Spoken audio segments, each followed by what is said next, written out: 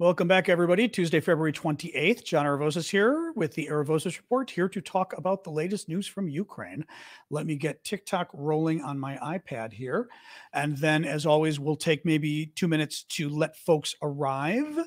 And while that's happening, introduce yourselves if you would. Here come the TikTokers. Excellent. Oh, Celia, good to see you. Oh, boy. Anyway, hey, Joe and Mac over on TikTok. Lovely. La la la. What's going on, folks? Another gorgeous day in Washington, D.C., 60 degrees Fahrenheit, which, whatever it is in Celsius, is really nice. Really nice. So, camera flip. Exactly. Camera flip, camera flip, camera flip. Boom. There we go on TikTok. Thank you for the reminder. Oh, thanks, Dark Phoenix. Anyway, how's folks doing? As always, like I said, I like to wait a minute or two just to do this. I went to Georgetown, law school. Somebody's asking about law school. Law school is tough. It's very expensive. And I felt like after the first year, I kind of learned everything. And then the courses were just repetitive. I'd read a wonderful essay at my undergrad in Illinois, Daily Illini, 30, 40 years ago, that said everybody should go to law school for 1 year. And that's kind of the way I feel about law school. It was an excellent education for 1 year, and it was a lot of money for 3 years. So, hey, Jingle, bonsoir. Anyway, guys, all right, another half minute or so, and we'll dive in. Just waiting for folks to arrive. La, la, la, la, la. Decent amount of news. Not a ton of news today. I mean, interesting news, though, but it's a slower news day, which is good. So I won't feel as compelled to sort of zoom through stuff like we have the last couple of days, but interesting stuff nonetheless. So, all right, I can start rolling. So welcome everybody. I am John Aravosis. This is the Aravosis Report. This is my nightly show, Monday to Friday, 6 p.m. Eastern Time, U.S., where we talk about the latest news from Ukraine. And then the second half of the show or so, I take your guys' questions and comments. The best way to pose questions on TikTok is to use the Q&A button that you will find in my profile on YouTube and everywhere else. I've got you guys on my laptop. I've got TikTok on my iPad over here. For the rest of you, use the comment box at the bottom of the screen. I very much appreciate the TikTok gifts and the super chat questions, super stickers on YouTube, because I do this full time. I do this for free. Nobody's paying me to do it except you guys. So as PBS likes to say, brought to you by viewers like you. So thank you for the gifts. Please keep them coming. All right, let's just kind of roll right in here. There was some kind of massive drone attack on Russia today, and it was really weird. I was watching, I didn't even sort of hear about this until I saw General Hertling, who I really enjoy, a former American general, who was on CNN earlier today. And Hertling says, by his count, 12 different Russian cities saw drones basically attack them today.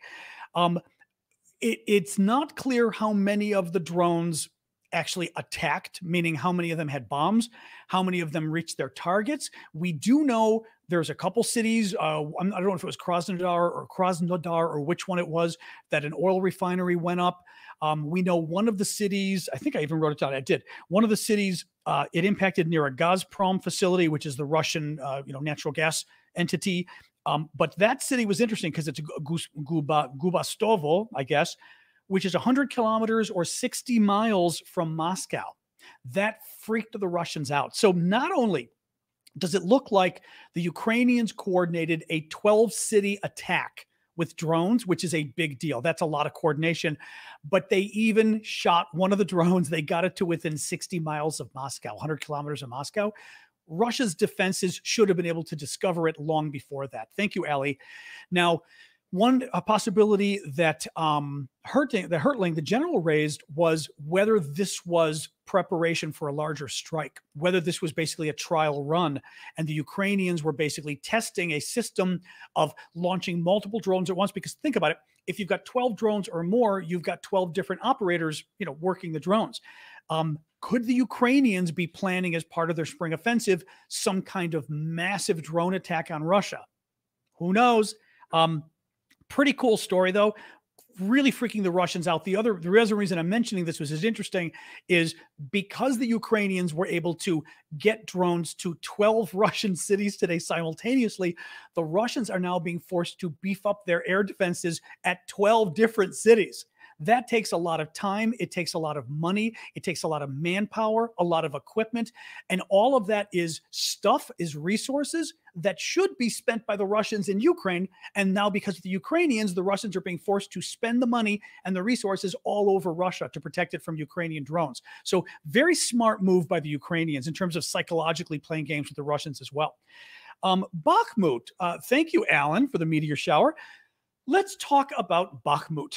Bakhmut is a Ukrainian town, eastern Ukraine, about where my finger is. It is the site of the biggest fighting of the last several months. So right east of Kramatorsk, right southwest of Severodonetsk. It is a town that you will often hear me and others say doesn't matter. It's not important strategically to the Ukrainians. Thank you, Tattooed Mom, for the Christmas display. It's not important to the Russians. Nonetheless, the Russians have been going crazy trying to get this town. Some of the thinking is that the Russians are it's good money after bad, meaning they've wasted so much manpower. Thank you, Tattooed Mom, for the seafloor. They've wasted so much manpower. They've lost so many men going after Bakhmut. They've lost so many weapons that they feel like they don't have a choice but to get it, because if they give up now, then they lost all these men for nothing. Again, that's not a smart military reason to get it. You don't go after a town because you're embarrassed to walk away. That's stupid. Now, from the Ukrainian side, it gets more interesting. We were talking, actually, I think just yesterday's show, we were talking about Bakhmut and what was going on. Because remember, one of the things, and I think you guys, we sort of crowdsourced it with you guys. We were trying to figure out, okay, for the Russians, maybe they're embarrassed to give up on Bakhmut, and the Russians need a victory. They haven't had a victory in a very long time. Even though Bakhmut is literally a town of 70,000 people, which it was before the war, it's not even a town. It's 70,000 people. It's like a village. The Russians wanted to be able to say, look, we captured a town, even though it's a town that doesn't matter, right? But from the Ukrainian perspective, we kept asking, why are the Ukrainians like wasting so many men going after this town that doesn't matter?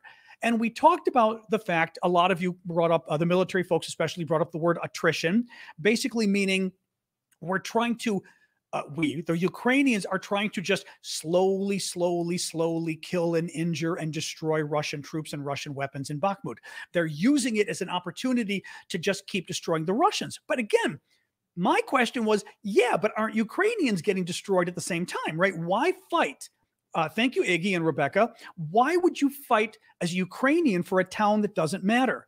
Well, it looks like we've got our answer today. Very interesting. So CNN reported on this, and CNN talked to Ukrainian troops who said, I forget the exact quote, basically that the situation in Bakhmut is much worse than is being reported. And what they mean by that is, the situation is much more grave than is being reported for Ukraine, okay? Things aren't going well in Bakhmut. But it is true, the Russians are advancing slowly. The Russians have not advanced fully yet. Thank you, Bonnie. Eventually, as things currently stand, eventually it looks like the Ukrainians will probably have to pull out. But listen to what the Ukrainian troops told CNN. This I thought was beautiful. Thank you, Sig Sauer, as far as explaining why the Ukrainians keep trying to defend a town that isn't strategically important. Thank you, Marcy. Listen to this quote. We all, thank you, Betty. We all understand that we are holding on and dying to win time for a counteroffensive in the spring. Okay, let me read this again. We are holding on and dying to win time for a counteroffensive in the spring. What that suggestion is that the Ukrainians know the town doesn't matter. For whatever crazy reason, the Russians want it. Okay, A. B. Generally speaking, when you are defending an area, it is much easier to defend than to attack, especially a city, right? So, because you can hide in buildings, you can do all sorts of things. So it should be expected the Russians are losing more troops than the Ukrainians are losing in fighting this battle in Bakhmut. So, for example, the Russians could be losing 5 troops to every 1 troop the Ukrainians lose, for example, something like that, right? So if you're Ukrainian, your calculus there is, okay, we're losing men, but they're losing way more men than we are. Let's keep attrition. Let's keep hurting their troops, right? Thank you, Iggy, for that. But this quote's a little different, which I think is interesting. Thank you, Rebecca. They want to win time for a counteroffensive in the spring. Thank you, Eugene, for that too. What I think they're saying is if Ukraine were to give up Bakhmut, because look, it doesn't matter to Ukraine. Why fight? Why lose men over a town that doesn't matter? If Russia matters, Russia keeps sending more troops there. Russia keeps sending its best troops there. Russia keeps sending more equipment there. Russia is hell-bent on winning Bakhmut. What does that mean? Those troops that are fighting in Bakhmut can't go anywhere else right now because they're fighting in Bakhmut. Thank you, Betty.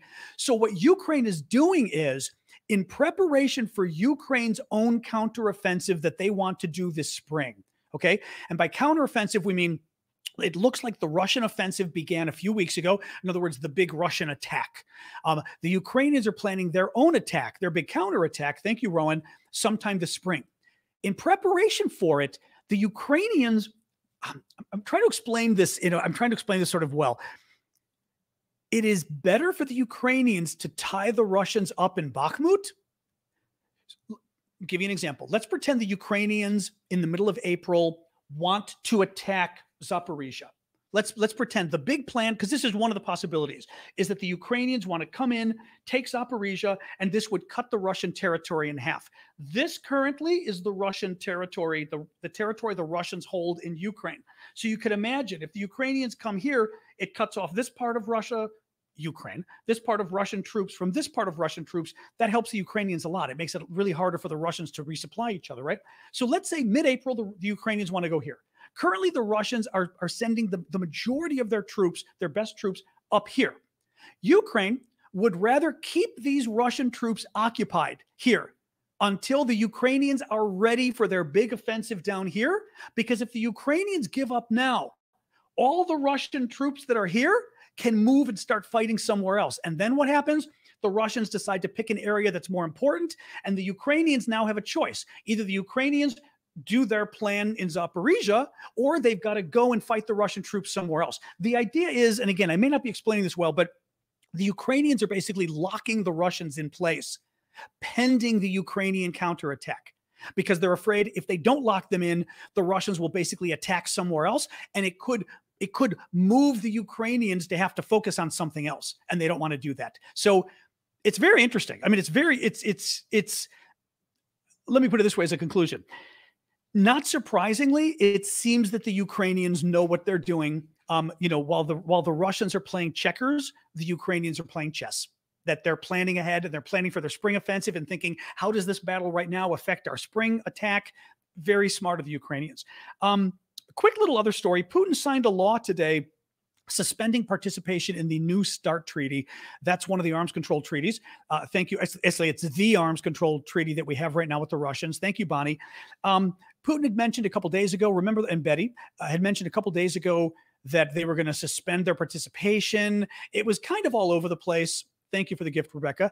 Remember, they were first they said, we're pulling out of the treaty. Then they said, we're not pulling out of the treaty. Then they said, we're suspending our participation, but we're still going to obey the treaty limits on how many nuclear weapons we can have. So the Russians were kind of all over the place. Well, Putin signed a law today or whatever, suspending Russia's participation in the treaty. Now, the thing is, sip of water. Once again, everything with Russia is drama and psychological warfare. This, to me, is more of, thank you, Joy, more of Putin playing games with nuclear weapons. Putin's trying to scare you. He's trying to scare every single one of you and every single one of me into thinking, oh my God, the Russian trolls on TikTok already. I was noticing as I was talking, we had a number of Russian trolls come and say, oh, there's going to be a nuclear war. There's going to be a nuclear war. That's all they've got. They're losing this war. Granted, I will say Ukraine could still lose the war. Okay. I mean, this is not a done deal. We have to keep supporting Ukraine. We got to give them better support. Either side could lose, but Russia ain't doing well in this war, and they know they're not doing well. The only way Russia can win this war is by convincing us to leave. One of the ways Russia is trying to convince us to leave is to convince us that, oh my God, there's going to be a nuclear war, and we better stop. Well, those of us who know I would say. There are legitimate people who are certainly worried about the nuclear threat. Thank you, Rebecca. I am not personally. I think it's BS. I think okay, exactly. Blue 442 just said on TikTok, nobody wins a nuclear war. And the thing is, Russia knows that. Okay. We know that. We know, I mean, quite literally, it's not, by the way, it's not just some platitude. Nobody wins a nuclear war. It's literal. If we launch nukes against Russia, they will launch nukes against us. We all die. If Russia were to launch nukes against us, we would launch ours against them. We all die. So neither side is ever going to use their nuclear weapons unless it is literally a doomsday scenario. I'm talking, the Russian troops are approaching Washington, D.C., and rather than give up America, we nuke Russia, right? Or vice versa. Our troops are approaching the Kremlin in Moscow, right? Otherwise, it's not going to happen. But if you're Putin, what do you then do? You've got all these nuclear weapons that you know you can't use. Because if Putin uses his nukes, we use our nukes. So what do? Well, you threaten the nukes, right? You threaten them. You try to convince America that you would use the nukes. Now, the way the Russians are doing it is by always talking about the nukes. Thank you, Rebecca.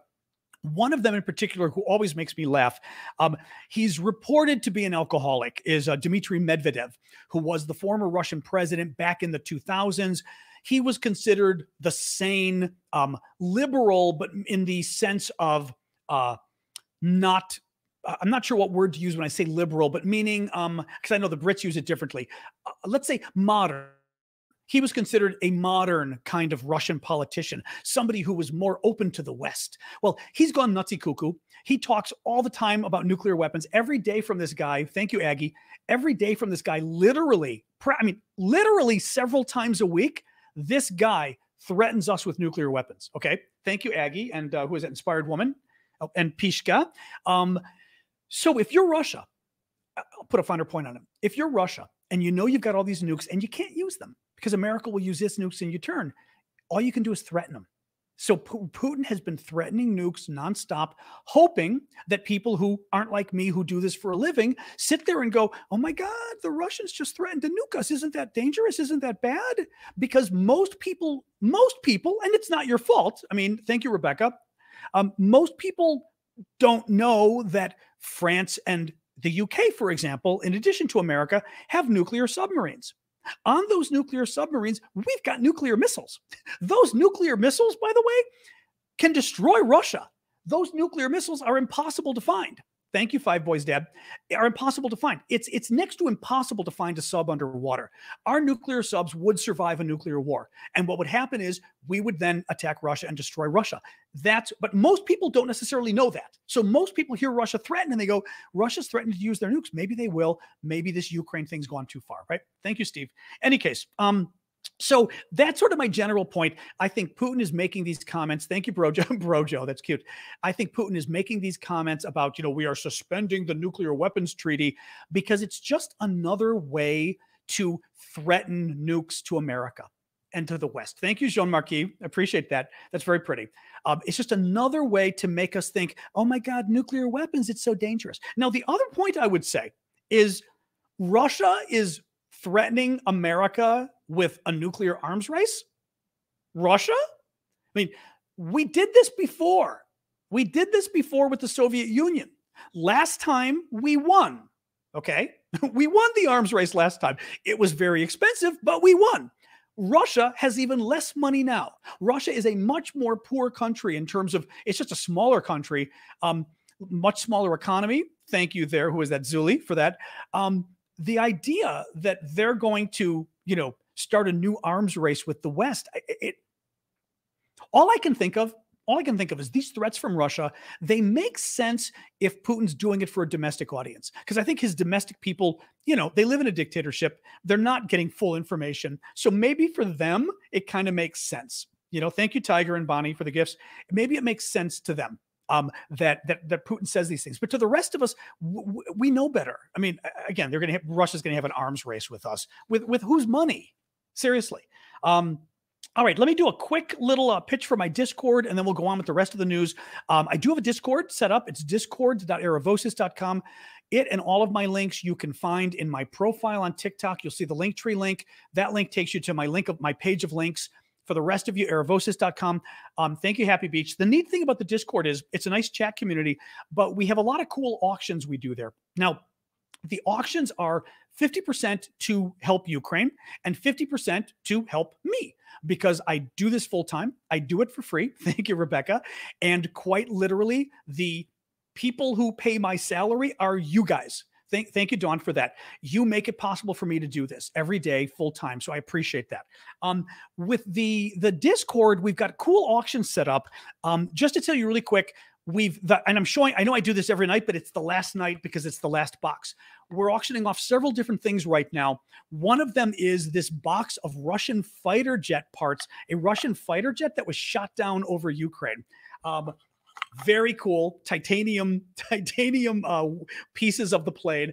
Totally freaking cool. We know who the pilot is. We know what the plane is. We've got all the information. It's really freaking cool. That's being auctioned. Another thing, we've got these really cool, oops, knocking my jacket on the floor. This really cool Zelensky sweatshirt. These are the sweatshirts that Zelensky wears that are totally cool. Love those. Oops. Those are the actual sweatshirts that he wear. We found the company and bought them. We're auctioning those. I've got something else. Oh, I've got something else I forgot. But then what I finally started auctioning off is those of you guys who've been following me for months will remember this. Months ago, we got a number of drawings from kids in Ukraine, high school kids, grade school kids in Ukraine, young kids who drew pictures for the troops, for their own troops.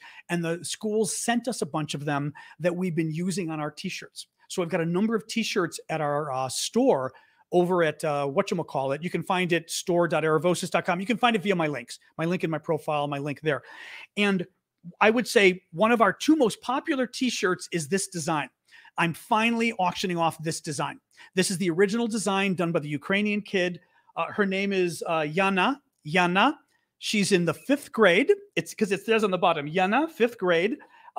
It says Slava Ukraini in the corner, which is really cute. You can see Slava Ukraini.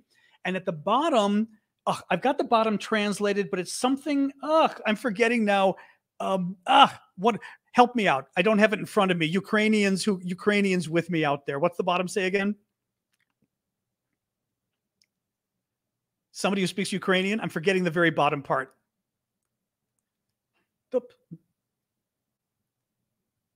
Well, if any of you speak Ukrainian, put what it is really quick, but I've got to anyway, we're auctioning these things off too, which I love this. So this is the original from the little girl, which I just think is totally cool. So go check out our Discord and join us and help support my work, help keep doing this. And you guys, fabulous. Anyway, thank you. All right, let's keep going here. There you go. It says, take care of yourself and come back alive. Whoa, big drama. What in God's name is that? Whoa. Okay, that was one of the coolest gifts we've ever had on TikTok. Wow. Was that a phoenix or what was that? So I'm trying to see really quick. It usually says what it is. It went by too fast. It was a phoenix. Oh my God. That was cool. But that was, I like to take a break and thank the TikTok people occasionally for their gifts because some of them are so freaking cool. That was very cool. Thank you, Big Drama. That was very generous of you, but that was also very cool. I like the gifts because it helps support my work, but also I think it's kind of cool for folks to basically, I think for you guys, it's kind of fun to have cool gifts come across too. So thank you for the audience as well, sharing something like that, because I know for TikTokers, it's kind of cool to see the cool stuff too. That was really nice of you. Thank you. Roshan, I was just going to say, I thought B. Smith had a question that maybe didn't get in the first thing. B. Smith is asking a super chat question on YouTube, and I like to, super chat questions are the questions you pay for on YouTube.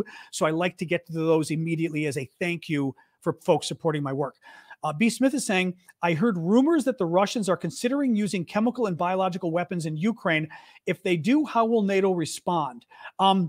What B. Smith is probably talking about, thank you, Bonnie, for that. There was a weird story in the last day or two. And I will tell you, I'm only finding this story in the Daily Beast and then alternative news sources. I'm not finding it in mainstream Western news sources. And that's one of the first things that always gives me a little pause. I don't like it. If you can't find, if the New York Times, the Washington Post, and others, BBC, aren't covering a story, at least it should give you pause. What supposedly happened in the last couple of days was former American ambassador to Russia. Thank you, Betty, for that. Former American ambassador to Russia said that he believes Russia is going to use chemical weapons in Ukraine, and maybe biological, but chemical.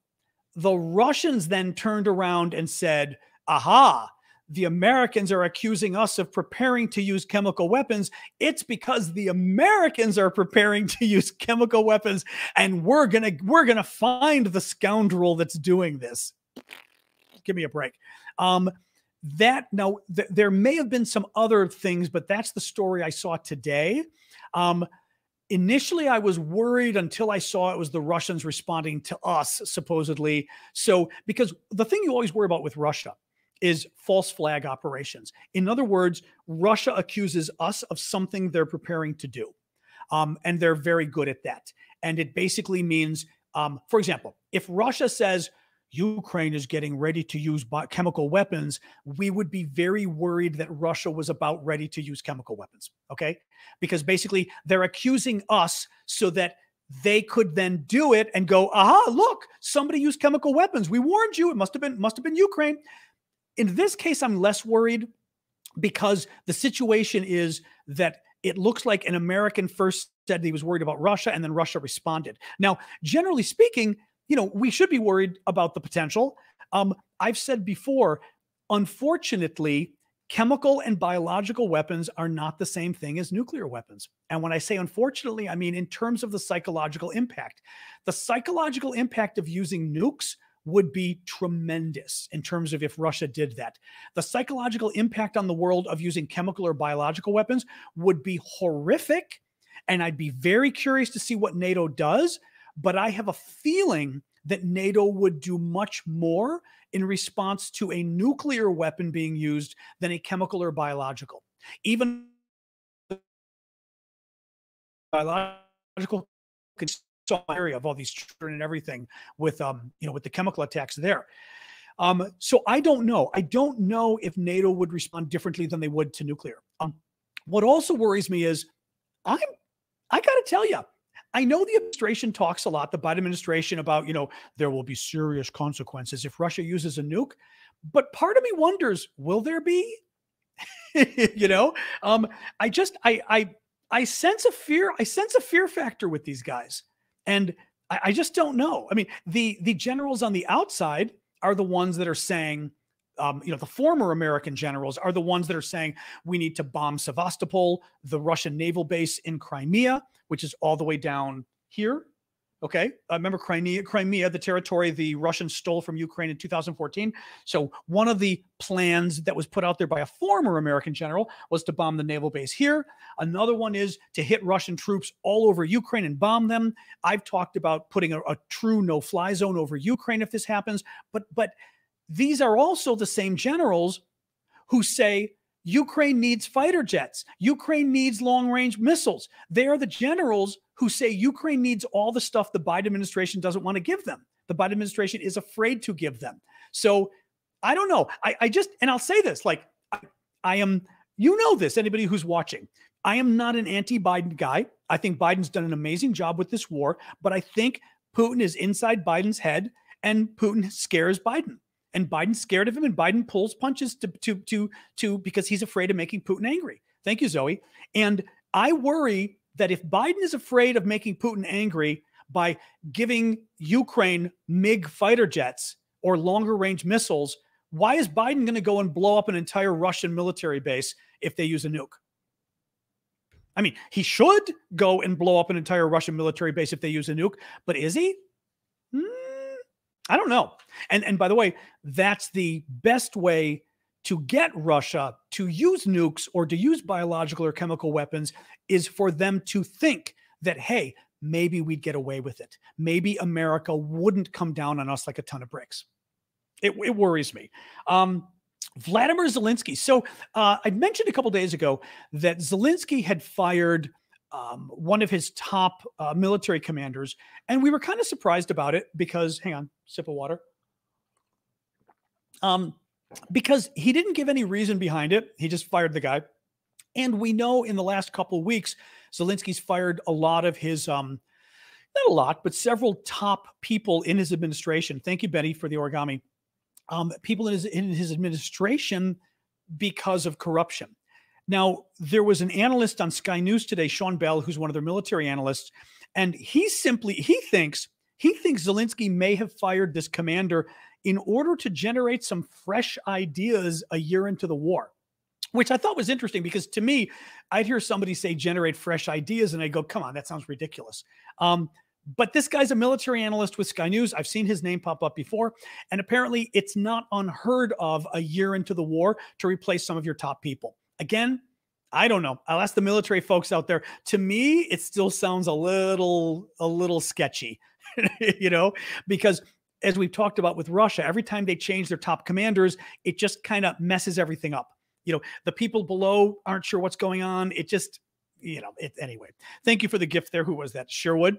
What else we got? Oh, the AWACS. So that plane, we talked the other day about Belarus and a plane that the Ukrainians or Belarusian partisans, basically Belarusians who are working on behalf of Ukraine, attacked the other day. Now, Ukraine map, Russia all the way over here. Belarus is up here, Poland and the rest of NATO down here, okay, and up here too. Belarus is over here. Belarus is a dictatorship run by a nasty guy named Lukashenko who arrived in China today for a state visit. And I think I forget the military base, I think it's near Minsk. The Belarusian partisans, there are partisans, basically Belarusian citizens who are like as part of a secret organization. I wouldn't say terrorist, but you could call them terrorist if you wanted to, in a sense, good terrorists, but a secret organization that is trying to make things harder for the Russian occupation. Resistance. They've been blowing up train lines, for example, which make it harder for the Russians to move their troops and move their equipment through Belarus. Well, supposedly Saturday or Sunday, I think it was Sunday, the Belarusian partisans claim that they attacked a Russian AWACS plane. The AWACS planes are those aerial surveillance planes, like a 747 or whatever, that have that big thing sticking out the top and the big pancake, like the big circle, like a UFO sticking out the top of it, which is its radar. That's the AWACS plane. They claim they damaged it. They claim they put it out of commission. Nobody knows if it's true or not. Today, literally right before the show, I saw a satellite image. They found a satellite image of the plane that appears to show marks on the plane, right? The question is, are the marks from damage? What are they? We're not sure. The British Ministry of Defense weighed in and said that attribution and damage has not been officially corroborated, so we still don't know yet whether they hit it. However, the loss of an A-50 mainstay would be significant as it is critical to Russian air operations for providing an air battlefield picture. This will likely leave 6 operational A-50s, the plane, in service, further constraining Russian air operations. So if they did this, it's a big deal in terms of how it sets Russia back and, again, helps Ukraine for the coming spring offensive. Another hack. So this is one of those stories where I don't know whether to laugh or get a little bit scared, but it seems that I'm going to guess the Ukrainians, but who knows, hacked Russia again and hacked the Russian civil defense infrastructure.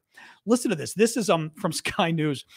Russian television and radio channels have been hacked and air raid sirens heard in several areas of the country this morning. This is today. An air raid alert was broadcast, and people were told to immediately shelter from an incoming missile attack in Moscow, St. Petersburg, Sverdlovsk, and Belgorod during the hack, which reportedly lasted around 10 minutes. The annexed area of Crimea was also included in the hack attack. Regional television, listen to this. Regional television in Russia showed a symbol of a man running for cover from missiles while radio stations played a siren with a message which stated, "Attention, attention, an air raid alert is being issued. Everybody head to shelters now. Attention, attention, missile threat." I'm very divided on this because, my human side loves this, absolutely thinks it's hilarious. My more intellectual side worries that you are convincing the Russians that they're under attack. And my concern would be, I wouldn't want Russian military people to think they're under attack. You know what I mean? You wouldn't want somebody to do something stupid. They think missiles are coming in and they launch a missile back, right? Or something like that. That's my one fear with that. I will say something like this happened the other day. We think the Ukrainians, again, it was just for radio stations, and people had recorded it with their phone, Russians, and put it online. And they were Russian radio stations broadcasting their civil defense warning that missiles were incoming.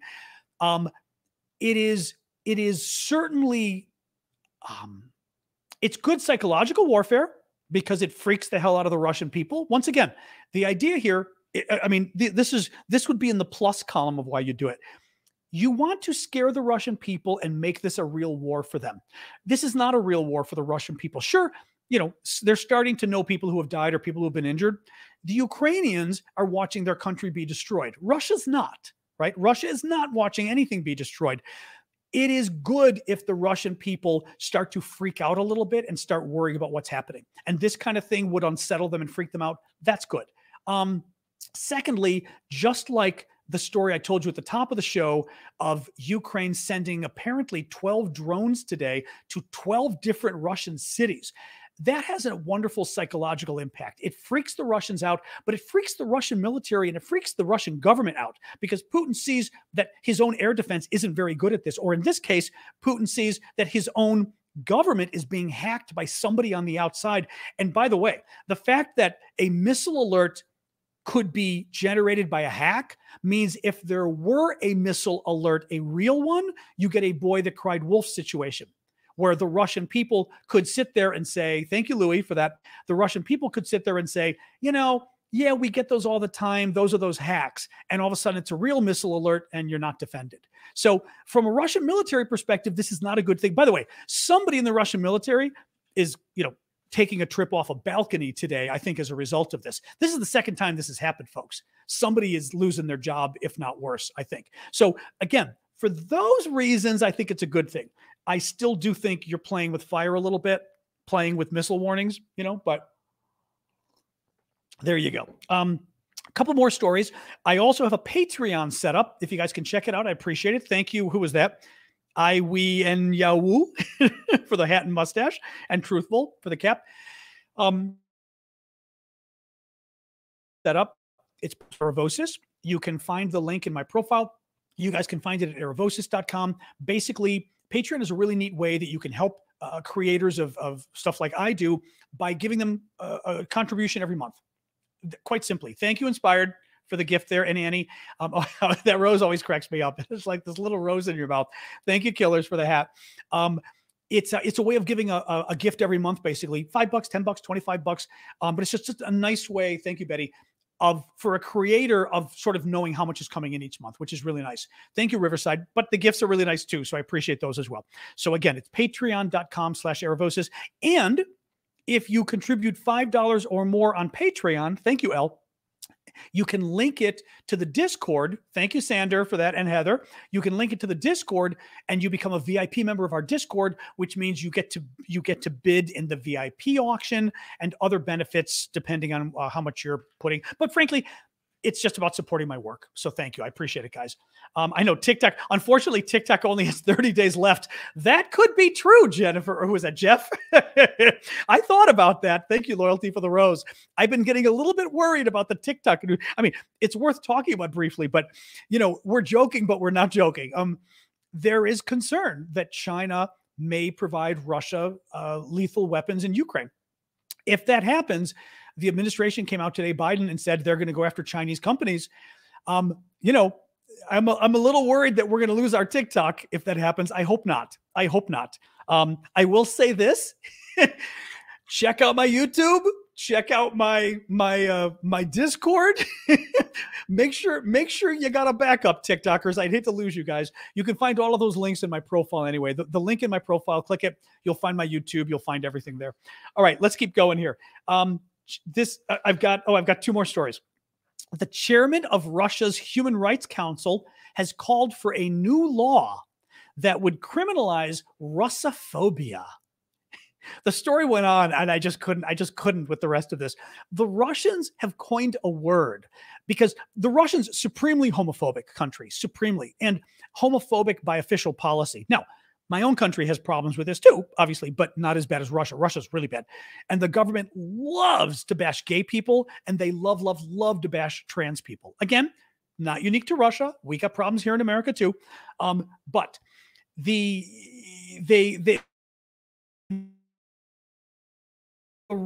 for Putin to coin the word Russophobia, he loves, because he hates the word homophobia, right? It came up with this word. I started noticing it when the war broke out a year ago, that every time we would do something, we'd give weapons to Ukraine or whatever, the Russian government would say, that's Russophobia. And basically, anything we accuse the Russians of is because we have an unnatural fear of all things Russian. And it's like, dude, come on. You know, the reason people don't like your country is because people have studied history and they know for 300 years, you guys have been just kind of a nasty dictatorship type country, but also for the last nearly 100 years, actually over 100 years ago, thank God it stopped 30 years ago, but for 70 years, the Soviet Union terrorized the world, but held half of Europe captive. Russia had a secret pact with Stalin. Russia, after World War II, ate up half of Europe and took it hostage. These people lived under some of the worst dictatorships that you could imagine in the world. I mean, East Germany, the police state that was East Germany, Romania. I mean, horrific. Some of these countries these people lived in, what the police did, and they did it on behalf of Russia and the Soviets. So when the Russians talk about Russophobia, there's a reason. Honestly, all you have to do is read the news about Ukraine, and you will understand why my generation and a lot of other people have a real problem with Russia, because we watched what the Soviets did to people back in my case, the 1970s, the 1980s. I watched what Russia did, and it's the same thing they're doing to Ukraine now. But I also have to laugh because I also mentioned this story because it's an example of how bad the Russians are at messaging. The idea that we're going to pass a law banning Russophobia. What the hell does that mean, right? I mean, like, what does that even mean? You know, you're going to make it illegal for me to do my TikTok because I criticize your genocide? I mean, it reminds me like a little kid. It just, you know what I mean? Like, you're Russophobic. No, I'm not. You are. It's just little children. CNN says that the U.S. has found no evidence of any weapons procured by the Americans and given to Ukraine that had been found outside of Ukraine. This was an argument a lot of the pro-Putin folks were alleging, that the weapons we were giving Ukraine were somehow going all over the world. They're not. And finally, this is really neat. I put it on my TikTok, but I think I've got it here. Pro-Ukrainian activists in Crimea, and remember, Crimea is the territory in southern Ukraine that the Russians stole in 2014. You know how the Russians have been drawing that Z, and who knows why, but it's their symbol of the war is a Z. And for a lot of us, we thought, the Z looks like half of a swastika. I mean, it's literally half of a swastika practically. It didn't really make sense why you would do, as far as marketing goes, not a great marketing plan to come up, not to mention Z, part of the word Nazi. Everything about it was a stupid idea. Nonetheless, the Russians engrave it everywhere. I saw a video the other day, they engraved it on the nose of a Ukrainian dog. They literally took a knife and carved it into the poor dog's nose. I mean, really sick stuff. Well, Ukrainian activists or Crimean activists have been running around Crimea. Let me show you this. And they have been taking the Z and finishing it and making it into an hourglass. Okay. So you can see, I'll show you both of these here. You can see the hourglass. I'll show you guys. See, so it was a Z. They're making it an hourglass. They're putting, oops, that would be my video. They're putting the colors of the Ukrainian flag, blue and yellow. And the point is, It means it's an hourglass. It means time is up. Your time is running out. I love that. I mean, again, first of all, taking a symbol, making it something else, making it look Ukrainian is great with the colors, but also the symbol that your time is running out is freaking brilliant because it's also an ominous kind of threat against the Russian troops, which is brilliant. Anyway, had to share that. I just thought that was really very cool of the Ukrainians to do, very creative. And finally, we do have a store as well, store.aravosis.com. We've got a lot of t-shirts and hoodies and things, Ukrainian designs and all of that. And half of the proceeds from that also go to help Ukraine. Half of it goes to help my work. Thank you, Hazel, for that. All right, guys, let's do our Q&A. I said we didn't have much news. And of course, I went late again. What do you do? Now, I know that would be cool on a show. Actually, that Poppy, Timothy O'Leary had an idea. He said, put that on a shirt. That's an interesting idea. Actually, that wouldn't take much of it. I shouldn't speak for Poppy here because she's done wonderful designs for us, but that wouldn't take as much of a design, would it necessarily? She said, I'm on it. Poppy Wendy did a number of our cool, like the pickle throwing shirt. Russia is losing, dude. She did a number of the really cool designs we've got in the store, which you can find via aravosis.com, and our store you can find via the link in the profile. All right, let's do Q&A here. Did Moldova request UN peacekeeping troops today? I did not see that. If they did, I didn't see it.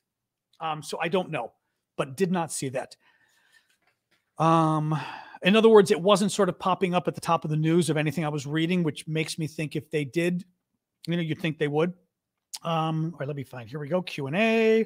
So yeah, on TikTok, remember you can submit questions via the Q&A link in my profile. The rest of you can use the comment box at the bottom. I did talk about the hacking of the Russian public alert system. You missed it. We did. We talked about it earlier. I said it was, it was very cool, but also a little scary. Oh, that was fun. Yeah, the subscribers. I forgot. Somebody said talk about how the subscribers on TikTok got to talk with Vlad on Saturday. That's true. Saturday morning, we had our TikTok just as a thank you, as a number of different ways of basically financing what I'm doing here. As I said, I do it full time. Nobody's paying me. You guys pay me. Nobody's paying me otherwise to do this. One of the ways is TikTok has paid subscribers, and we've got like 130 or something. It's not bad. I mean, it's actually a nice number. And, I get a portion of the money. TikTok gets some of the money. That's the way it is. But it's actually not bad money. And as a thank you for the paid subscribers, people on TikTok will know because you see SNN sort of next to the person's name, kind of in burnt red. That means they're a paid subscriber. I can have TikTok live videos like this just for the paid subscribers. So I do that every Saturday morning, just for fun, for like half an hour, maybe a little bit longer. PB&J had a question. Okay, I'll try to find it. And this time Vlad was around. Vlad's my friend in Ukraine, who basically is our contact on the ground, doing all the fundraising with us. And he's the contact. He's the volunteer. Well, volunteer. They call everybody volunteers over there, but he's working with the nonprofit, with the charity that we're doing all of our work with. And Vlad was able to come on and do audio with us for about half hour, 45 minutes, just talking about what was going on there and everything. And it was fun. It was fun. We had a lot of fun, but it was sort of it was like a nice sort of opportunity for folks. So PB&J had a question here. Reinforcement of the armed forces of Ukraine. Oh, I meant to mention that today and I didn't. You are correct. Ukraine said today that they are sending reinforcements to Bakhmut. They're going to send more of their troops to Bakhmut, the area, the town in eastern Ukraine where when the major fighting is going on. The decision to hold the city is a strategic, not political one. Deputy Minister of Defense of Ukraine. But again, that makes sense because a political decision would be stupid as far as I'm concerned. I mean, yes, there is a political component. Actually, Admiral Hertling talked about this today, General Hertling, former U.S. general. And he was asked about it and he said, yeah, I don't know that he used the word political, but meaning there's a morale element to it, right? If you hold a town, that helps your morale. If you lose a town, that hurts your morale. So there's that kind of an element to it. Thank you, Cheryl. And I think he talked about it more from a war of attrition. In other words, I think the decision isn't really political as much as it is strategic. You don't fight this heavily in a town that doesn't matter unless you've got a good military reason for doing so. A political reason for doing so is stupid. That's what the Russians are doing. The Russians are fighting for a political reason. They're fighting because if they leave now, they're going to look stupid because they've lost literally thousands of men have died in that town. I think like 5,000 Russians. The number was horrible. The number of Russian troops who have died trying to win this town that doesn't matter. You're going to look horrible, and it's going to hurt the Russian government actually if they pull out. I mean, they could lose their jobs. Nonetheless, thank you, Hazel, for the whale. We've got a whale on TikTok. You'll do the wave. Thank you guys for that. I understand why Putin is making it political, because Putin doesn't want to lose his job or worse by losing Bakhmut and looking like yet again they can't even win a small town. But to me, that's not a reason you fight. I mean, I am not a military guy. I'm a foreign policy guy. Okay. But nonetheless, my training is in how governments work, how governments should think about things. Governments should not be making decisions because you're trying to save the job of the president. That's stupid. That's just freaking stupid to me. And that's what I think Putin is doing. So for the Ukrainians to be sending more troops, they shouldn't be sending it for political reasons. They should be sending it for strategic reasons, meaning we've got a strategy here of how this is going to help us later on. So that makes sense to me, PB&J. Yeah, I think that's good. Ben, I see you got something here. Let me find it. Thank you, Ben, for that. Ben asks, did you see that a Chinese company provided the Wagner Group with satellite imagery and intelligence? I saw that. I didn't get to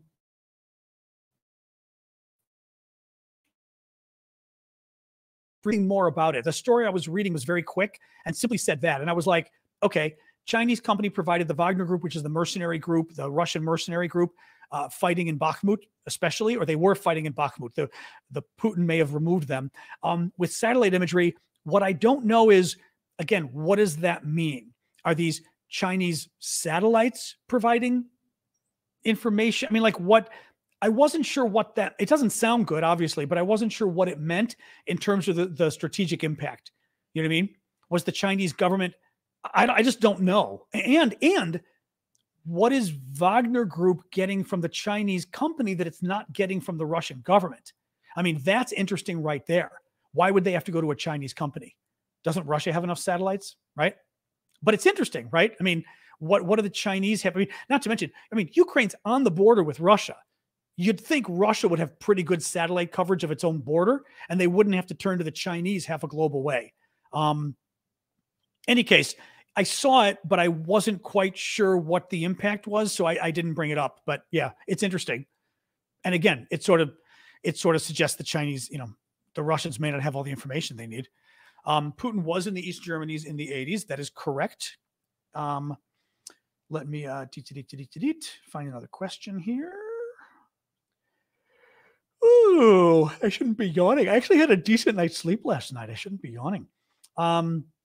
My thoughts about TikTok being banned in the US. We talked about that earlier. My thoughts about that are, don't forget to join me on YouTube and Discord. I've got a Discord set up. You can find all of my links in my profile on TikTok.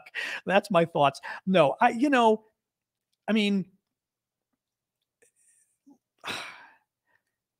will admit, I don't know enough about the concerns about TikTok to have a real opinion. I mean this. There is a lot of really complicated stuff as to what TikTok is or isn't doing behind the scenes on our phones. I know a lot of US government types are very concerned about it. They could be overreacting, but maybe not, right? So clearly it's a Chinese company, right? In China, China's a communist country. It's not like companies exist independent of the government. I mean, they don't. I mean, they do, but they don't. You know what I mean? They just don't. So should you worry that there's an app that might be tied to the Chinese government on your phone? Yeah, it worries me. Having said that, it's my business. I also think TikTok has gotten so big and so influential that you kind of can't ignore it, I also worry about Facebook and the other guys because they also, thank you, Jetta. Elon Musk, Jesus. I mean, Elon Musk, let's face it. I mean, thank you, Heather. And this is not an excuse for China. This is a second issue we should be worried about. Elon Musk having all of Ukraine's Starlink data scares the hell out of me. I mean, is he providing everything to the Russians? Who knows? This guy, right? So in any case, but I will admit, I just don't know enough about the details of the concern about TikTok. I mean, Dawn is saying US TikTok data is stored on Google servers in the US, but ByteDance in China may be able to access. Well, that was part of the issue. Was supposedly there was like this firewall where the Chinese couldn't access the American data, but then we found out they were. Thank you, Addie, for the hearts there. Then we found out they were accessing the American data that we were told they couldn't access. So it's a lot of, so that's my take on it. I mean, obviously, I would prefer they don't ban it. I'm hoping that the US makes enough of a threat that TikTok takes it seriously and basically fixes whatever the problem is and is able to put enough of a firewall between, TikTok USA and TikTok China or ByteDance or whatever the hell it's called in China to keep it separate, But it's a little, it's a little concerning. It's a little concerning. What else we got here?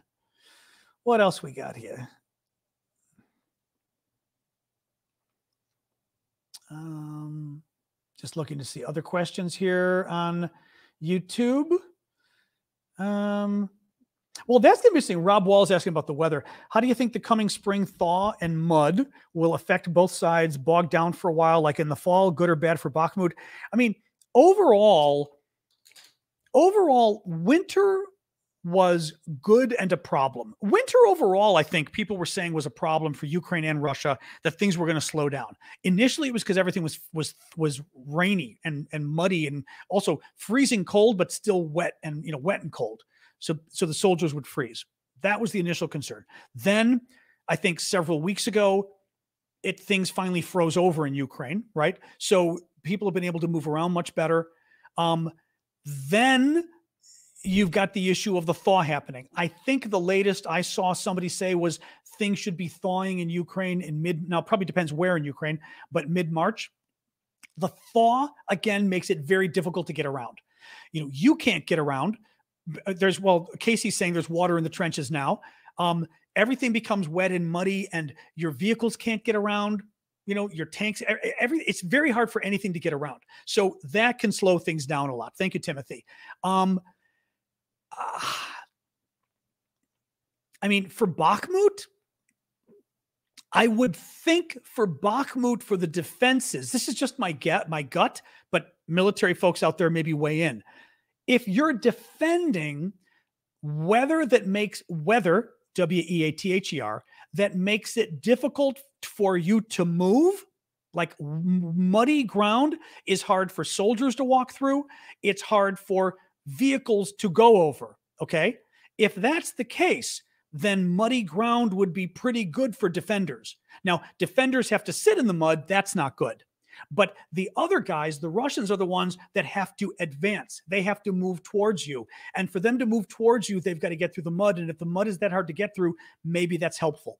That's my only guess as far as how it might affect places like Bakhmut.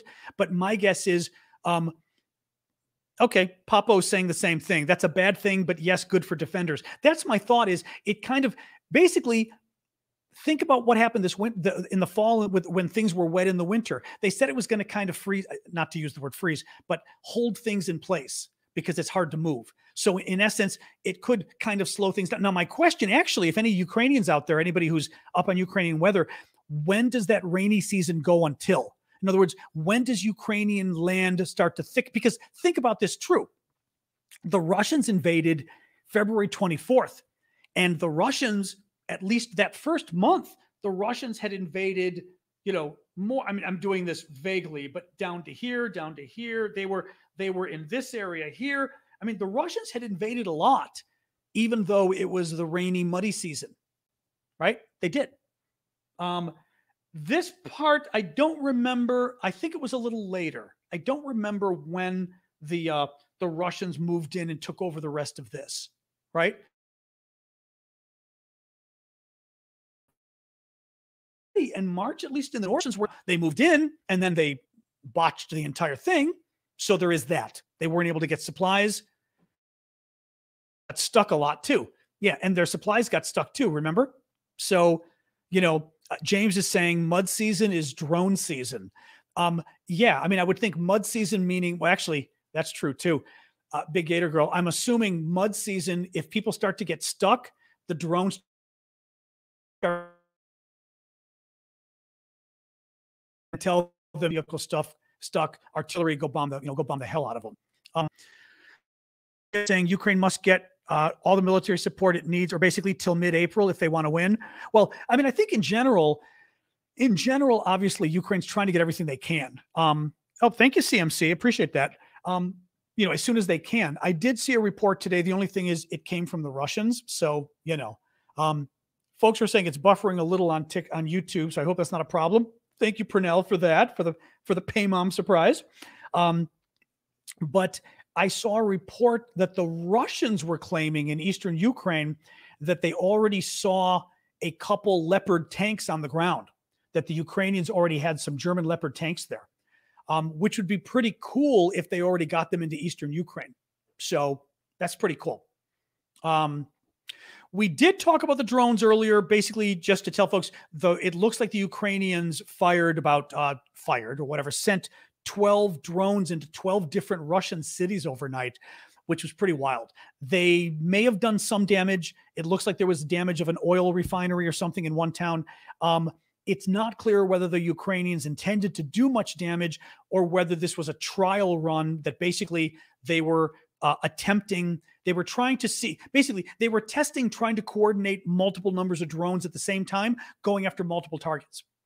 And possibly for a future attack, which would be pretty wild if they go over, other stuff. So, Otan Butt, have you heard about the leaked Kremlin strategy document?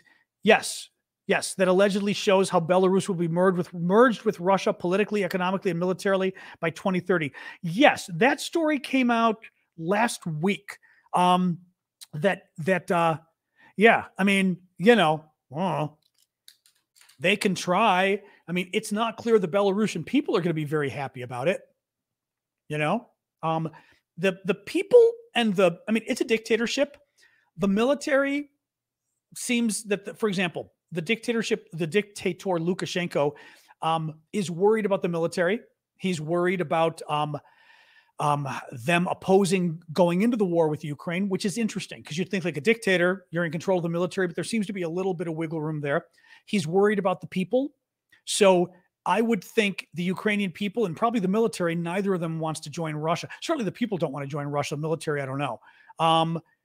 I think that's probably aspirational on the part of the Russians. The question is whether they could do it by force. Who knows? Let's look on TikTok for another question here. And then maybe we'll do someone's texting me. I did we'll talk later about it. Q&A. I don't know. This is a really good question. I've not gotten a straight answer. Annie is asking, does the Wagner group, which is the mercenary group, pull this off here, take orders from Russian command and control, and do they fight alongside Russian soldiers? I mean, we know they're fighting with Russian soldiers in the same area. Like supposedly the Russian troops, meaning the Russian military troops, were firing artillery at Bakhmut at the same time the Wagner groups were on the ground, supposedly.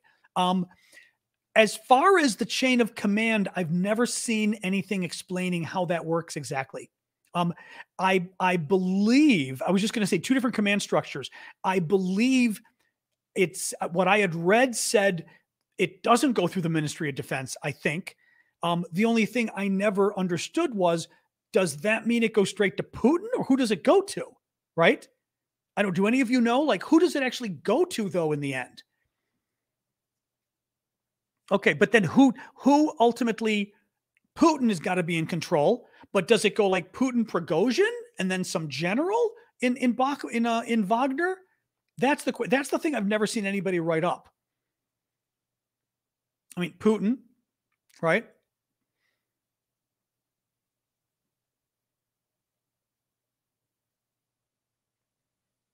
All right. Nobody's saying, although you guys are always a little behind on, it's always about 7-8 seconds behind on TikTok.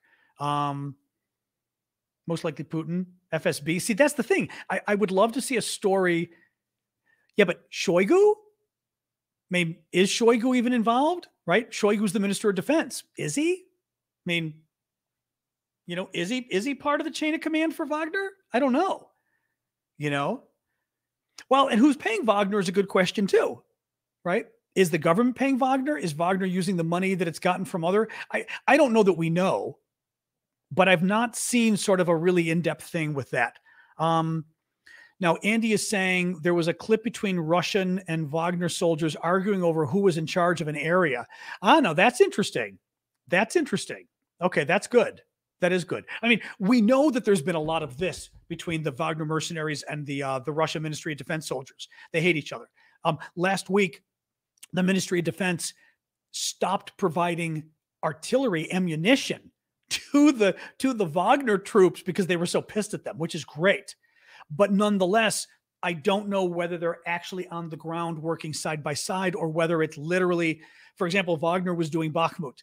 And the only thing I'd heard was the Russian troops were perhaps shooting artillery, but that was about it.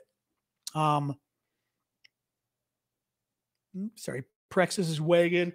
Oh, excuse me. Praxis is weighing in on the Belarus thing. I think Russia's strategy for Belarus would be to offer Lukashenko, the dictator, a position like Kadyrov got, who's the Chechen dictator. And the Russian military would move in to back the transition into Russia during the takeover. That's the thing. The Russian military would have to come in, and can the Russian military afford to do that? And, you know, I don't know, Belarus, could they really pull it off? Why is the Belarusian president in China? My guess is he's the dictator. My guess is the Chinese are trying to stick it to the U.S. and say, you know, you shut down our balloon. Now you're threatening our companies. Now you're threatening us because of aid to, you know, possible aid to Russia. We're going to start sucking up to the other evil dictators. That's my guess. Be nice to us. That's my guess. All right, maybe one or two additional questions, and then we'll call it quits here. The head of Wagner Group is recruiting. They're still recruiting. Interesting. Oh, and they're talking about whiskey over on YouTube, of course. Let me look for one more TikTok question. And then we'll go. I'm tired tonight. I don't know why I'm tired tonight. Yes, some of them have been. Skipper is asking, have the drones been purchased that we are raising money for? Yes.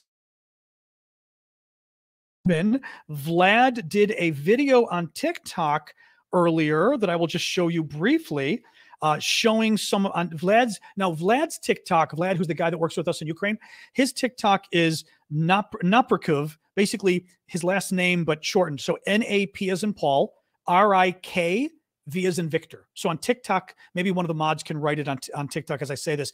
N as in Nancy, A, P as in Paul, R-I-K, V as in Victor. Okay. And Vlad put up a quick little video, which I will show you, showing some of the drones being delivered 3 days ago. Hold on. Oh, that's going to be, I can't, turn off the music. All right. YouTube gets mad about the music. We don't want to do that. So this apparently, I guess, this is Bakhmut area. I'll bet you, he didn't actually say, I think this might be Bakhmut. Oh, so these are the soldiers with the packs of drones.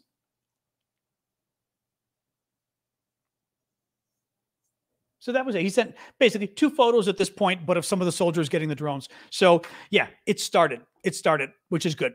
I forgot. I think some of them they're ordering, not some of them. They're much cheaper if they order them from outside of Ukraine. Thank you, Carlos. They're much cheaper if they order them from outside of Ukraine. So it kind of depends on the urgency of it. Do they order it from outside? Maybe it takes a week to get there, or do they just buy it really expensive in Ukraine? And, you know, so, but in any case, they're already buying them. Yeah. So excellent. So thank you guys for helping with that, by the way. All right. Thank you for the gift, Hazel. All right. Let me do a quick recap because I feel like we're going slower now anyway. So it's a good time to call it quits. There you go. Naprikov, there's his TikTok. Yeah, Naprikov. Actually, do follow him on TikTok. We're trying to get Vlad's followers up. He does post cool videos occasionally, often, I should say, occasionally. So please do follow him. Vlad's a good guy. And like I said, he's been helping us from the beginning with all of our humanitarian aid and some of the military aid too, actually. All right, let me do the quick summary of the stories we covered today, and then I will call it quits until tomorrow. You guys can find us, as always, Monday through Friday, 6 p.m. Eastern time U.S. So tomorrow I'll be back at 6 p.m. Eastern to talk about the latest news. Oh, but do check out, I forgot to mention the biggest news. So the reason I was mentioning our auction earlier tonight on Discord is because this is the final box of Russian plane parts. This was a Russian fighter jet shot down over Ukraine. It's the final auction because tomorrow at 11:30 a.m. Eastern, this box's auction is done. So that's why I wanted to mention that this is it for these guys. Oops.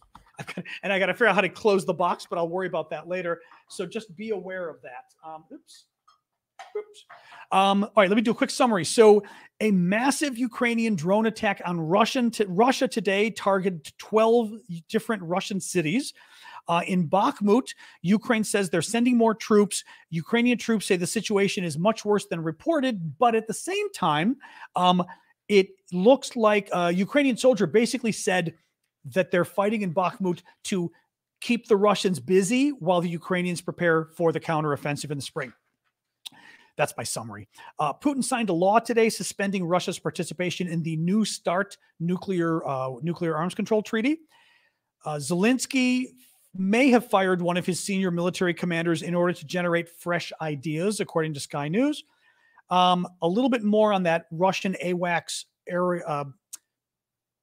What is it? An air reconnaissance plane, radar plane that it looks like Belarusian partisans may have attacked on Sunday. There was a satellite photo released that showed what might be damage on the plane, which would be good news. There was another hack. Oh, thank you for the gift there, Bonnie. There was another hack of Russia's civil defense network today, where basically they broadcast on TV channels and radio that Russia was under missile attack, which I find funny, but also a little scary. The chairman of Russia's Human Rights Council has called for a new law banning making criminal Russophobia, the irrational fear of Russians. These people. CNN says that the U.S. has not found any evidence that weapons it has provided to Ukraine have been found outside of Ukraine. And pro-Ukrainian activists in Crimea are running around and spray painting the Russian Z symbol that the Russians are putting everywhere. And they're taking the Z and finishing it with a Z the other way, making it an hourglass, right? Like the hourglass on the back of a Black Widow spider, painting it blue and yellow for Ukraine with the message, your time is up, or your time is coming. So in other words, the clock is ticking, which is I just love that because it's a wonderful kind of nasty psychological weapon, and taking the Russians' own sort of propaganda and turning it around on them is just great. All right. I am going to get going here. And thanks guys for joining us. Thank you for your gifts. As always, you guys were crazy generous, especially that Phoenix. Oh my God. Thank you for that. But thank you all really. Thanks for going after I always feel like romper room here. Thank you for going after the moderators. Something's going on CNN. Anything good you guys are saying on CNN? Vlad's TikTok account is, what did we say? NAPRKV, I think. Do you guys have it still handy? Was it NAPRKV? I can look again. Oh, here it is. Oops. NAPRIKV. Okay. NAPRIKV. There you go. Manda Bear has it correct. That's Vlad's TikTok. Go follow Vlad on TikTok if you would. He's a good guy. CNN's talking about Ukraine. Okay, I will go put it on after this. Well, you're on TikTok. Just go look at Vlad's account. You can just go check it out. All right, thanks, guys. I appreciate it. Discord, I'll go to Discord for a few minutes. I'm just tired. I don't know why I'm so tired, but I'll go to Discord for a little bit. I haven't hung out on Discord yet this week. It's Tuesday. So let's go to Discord for a little bit. And on Discord, remember, once you get there, go all the way down. The voice channels, look for John's after party. I'll be in the after party, and make sure to bid on our new auctions we've got and those Russian fighter jet parts that were shot down over Ukraine. That auction's done tomorrow at 11:30 Eastern. Woo woo. All right, guys. See you tomorrow. I'll see you at Discord as well. All right. Good night, guys.